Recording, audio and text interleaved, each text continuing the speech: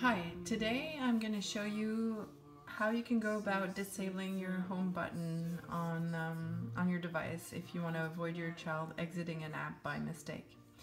So first of all, you have to start by going into your device's settings, open General, and then look for Accessibility.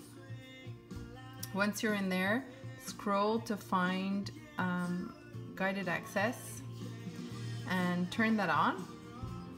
Now you have to set up a passcode, so I'm just going to go ahead and set 1 2 3 4 5 6,